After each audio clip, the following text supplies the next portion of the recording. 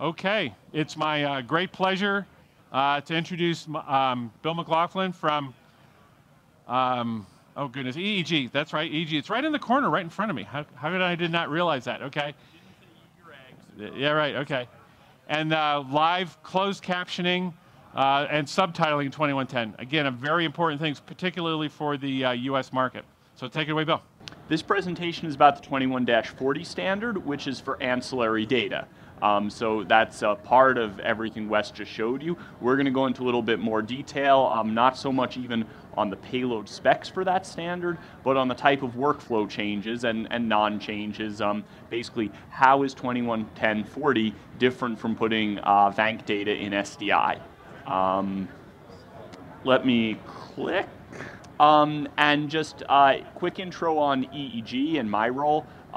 We are the leading company for equipment, especially in North America, for closed caption data. We make world subtitle data as well. And the closed caption and subtitle data is used to both live insert data from speech recognition services, from human transcription services, and also to play back files when there might be a transcript file that had been generated, independently before the program runs, and then that's bound into the SDI ancillary data in real time. So that's also a common workflow, and we'll look at both of those. So how does 2110-40 work, and what is our workflow, as we said? So first on the basics, as Wes describes in the overall talk, you look at 2110, and your major difference with SDI is instead of having a single stream where essentially you have time domain multiplexing between video, audio, ancillary data, you have three different media streams or flows. You have a multicast stream of -20 video data for video, obviously the largest. You have maybe 100 or 1,000 times smaller than that. You have -30 data for audio in a separate multicast. And then the lowest bit rate of all, you have the -40 data for ancillary. Now, the -40 data, the -30, and the -20 can be transmitted over the network in separate streams and recovered and put back together because they share a relationship to the same media PTP clock. So you can identify where each one belongs. And the ancillary data is going to essentially have, after its PTP timestamp and the header information, as we said, it has some information, a field number for interlaced versus progressive and those kinds of things. The core payload is basically the same VANC packets that you have in SDI video. So it's VANC and HANC data according to the SMPTE 291 standard. And so you're going to be able to encode all of the same types of data that you would encode in SDI ancillary data in 2110-40. So in that sense, a lot of the workflows are the same. Now there's some new standards underway in the 2110 group regarding taking data that is not traditional SDI ancillary data and making that into a separately timed stream. But for now, the -40 standard, it sticks to the legacy SDI formatting of the ancillary data. So it's a wrapper around a wrapper. That's fine, it's still a very small amount of data. And for captioning, you're going to be looking at the SMPTE 334 packet, which is a 6101 did SDID for US and Canada captioning. For the EU, UK, other PAL markets, you have usually OP47 teletext would be the way to live carry subtitling data. And then there's the ARIB B37 VANC packets for the ARIB market. So again, these ancillary data packets that have been defined and have been used in SDI are still really going to be the same for 2110. Now, because they're the same data packets, you don't necessarily need a really smart new conversion workflow to do this. It pretty much will work with a basic SDI to IP gateway. So for example, if you had an SDI caption encoder, you could have an IP core system. Let's say you have an SDI island, you haven't replaced the caption encoder yet. You can pretty much get the IP data into an IP to SDI gateway. You can put it through SDI equipment that inserts ancillary data. You can take it back out through a conventional IP gateway, and you have a new ancillary data stream. So just to illustrate that this basically is data that's directly and losslessly transferable, you have a simple start like that. Of course, this is creating multicast in your network for video and for audio on both ends that are identical, that are not adding any new value, and it's a lot of bandwidth and a lot of extra equipment. So if we do native 2110-40 insertion, and often that's even going to be doable in a pure software environment because the data rate is not very high. All we really need to do is we need to have the -30 audio signals, the ones that we're going to use to create live captions, again, because the text is essentially going to be a live translation of the audio through some transcription process. So we're going to read in the -30 audio, and we're going to transmit the -40 ancillary data. So we're only pulling one multicast that's maybe, you know, in the megabits range, and we're only emitting a multicast that's going to be less than even a megabyte. So we have a very efficient workflow. We can put many channels of closed captioning on a single server, and we're not, you know, stuck kind of as we would be in an SDI or in a straightforward direct, you know, time domain multiplexed SDI to IP mapping like 2022. We're not stuck pushing around extra video to all of these channels of caption insertion. So we've pretty much went through what all these advantages are. You have a density advantage and you have a big bandwidth advantage, and that's going to save you money on the switch, that's going to save you money on the fibers and the SFPs, and you know, the caption insertion is designed here to be a very simple thing. Where are those captions coming from again? Because we're going to look at some of the elements that can make this more complex. The captions come essentially from outside of the video workflow in a way that is not directly synchronous to the video flow. Transcriptions are going to be generated by any process, human or automatic, on a level of words and sentences. They're not going to be generated on a level of, you know, each video frame has unique data.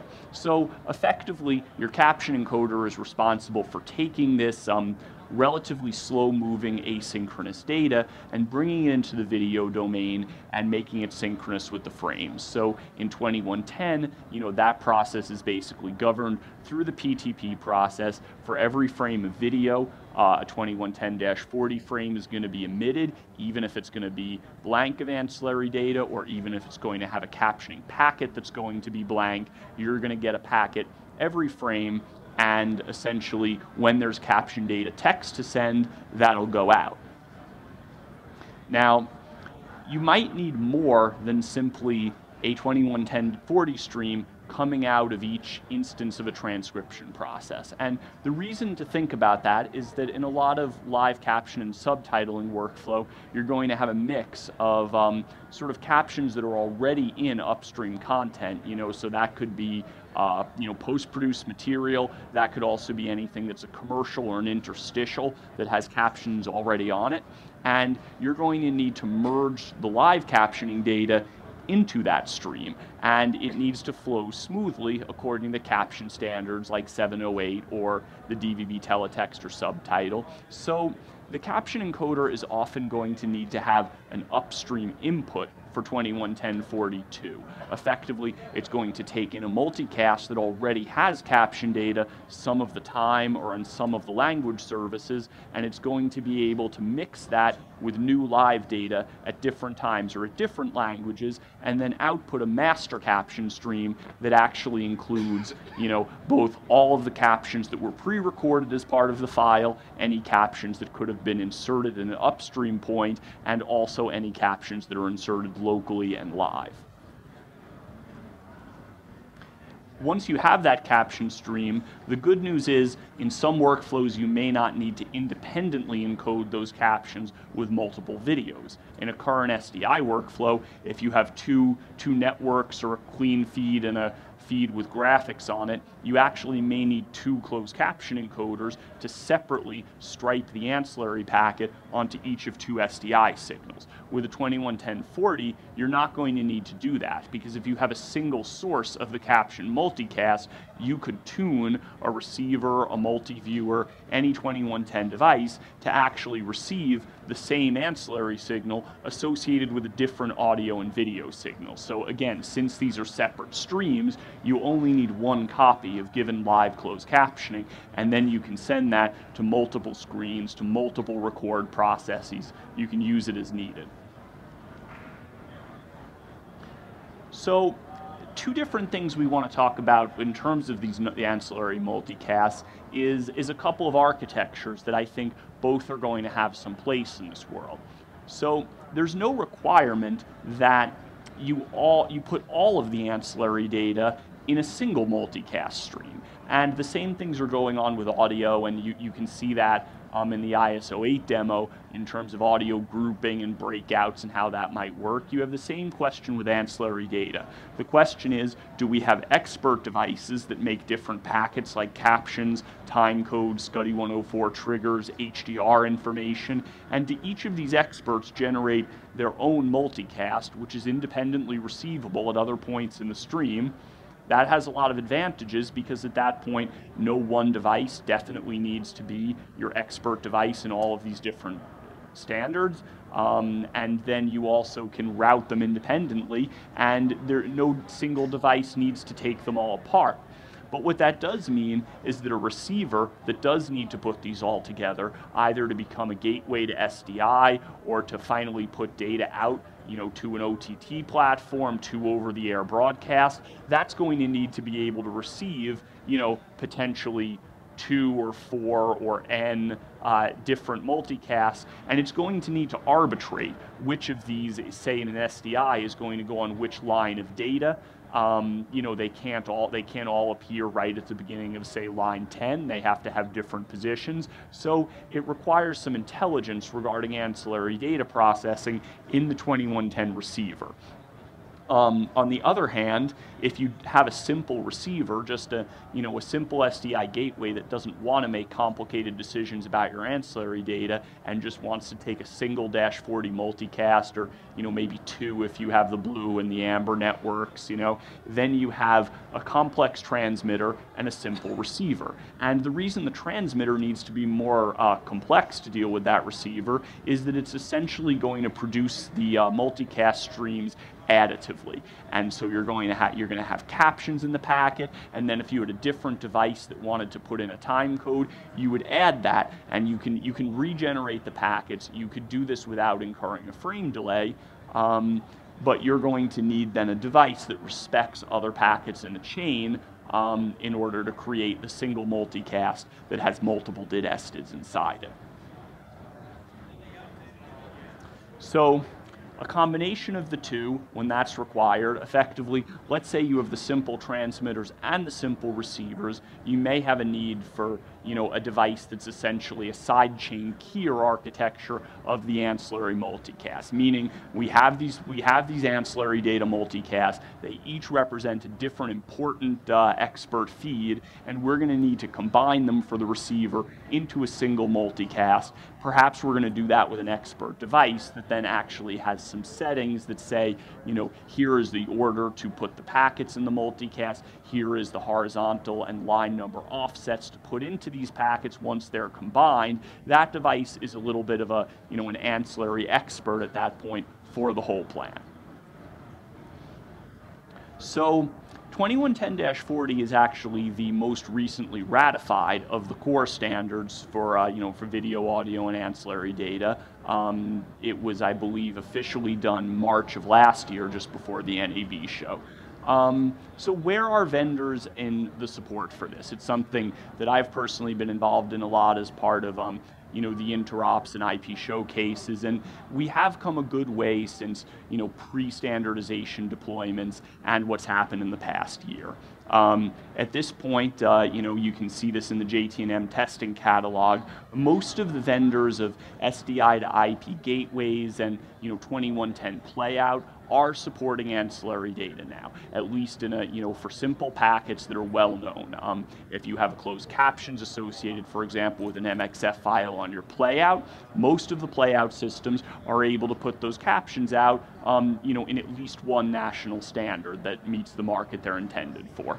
For SDI to IP gateways, most of them are now able to take a completely generic load of ancillary data from SDI or from -40 and convert it back to SDI and -40. Again, because the -40 data is still a SMPTE 291 payload, the gateway doesn't have to have expert knowledge of any particular data format. You can take the same packets and basically just convert them between SDI and IP. It's an important question to ask when buying products to confirm that it supports arbitrary 2110 packets, 2110 packets in -40 in any valid location for SDI, but this is mostly testing very well. The IP multi-viewers that are in use at this booth also show closed captions. Some of them show closed captions in both the North America 608-708 format and in the European OP47 format. The OP47 format is still a little less common, and that's probably the case in SDI workflows too, but we'll probably continue to see some improvement in the decoders available in that area. Finally, the test and measurement equipment for -40 is still a little bit of a work in progress. Most of the market-leading products at this point have an ability to show you that a stream of -40 exists, to show you some basic information about its timing, the level of support that you would have in an SDI analyzer product where you could really break down the VANC packets in a bit more detail. For the most part, that's still under development in the test and measurement world. So a little bit of a caveat, this might take some extra help. There is a Wireshark detector that is open source and freely available that will capture the 21-40 and provide you with a full breakdown. And again, because your standard 211040 data rate is maybe only 50 or 100 kbits per second, capture on that is very manageable, unlike in the video where it's probably going to require some special equipment, be hard to do with just commercial off the shelf.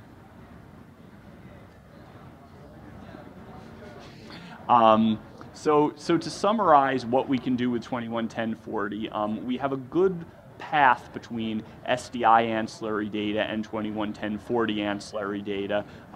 We have mostly good vendor support, and I think we're starting to see customers deploy 2110 workflows to a point where there's actually a need to think about some of the more complex aspects of live closed caption insertion versus pre-recorded captions, getting that all into the same stream, actually starting to have a full studio workflow that's going to require multiple expert devices. And that's something that I think basically we're well prepared for. And as this standard has become a year old, it pretty much has been proven to be interoperable with different vendors. And I think that the SMPTE 1-year ratification of that is going very well according to that metric. So that's all I have for you, short of your questions. So thank you. So just question for you. So do you think that people are going to be sending caption streams in multiple languages commonly on 2110 networks because it's so much easier than any system we've had before? Do you think that's going to increase the number of captions in production? It certainly can support more languages of captions. That's something that isn't hard to do in terms of the IP production. I think that one thing, if you look at the drivers for why you don't have multiple languages of captioning, more often, especially in the United States, I think it comes down to, there isn't a regulation to do it, and the generation of the data is expensive. And so I think actually a more relevant reason to have multiple captions now is that it's becoming cheaper and cheaper to do AI translation, and whereas AI transcription can still be a bit controversial in the caption community, whether that's providing the quality that's needed. AI translation of a accurately transcribed program is really even better and really works quite well. So I think that can be a driver for having multiple languages of subtitles. As long as there's any audience interest in really seeing that, and that there's a measurable impact at that point on the business side. Well, good. And then the only other thing I want is, are they ever going to figure out how to spell the names of the baseball players correctly? Yeah, you should feed that back to your local station, and it's amazing. They need to get the accented characters right and all that. Yeah, or just even something. All right. Anybody else? Any questions? Okay. Well, thank you very much. Appreciate it.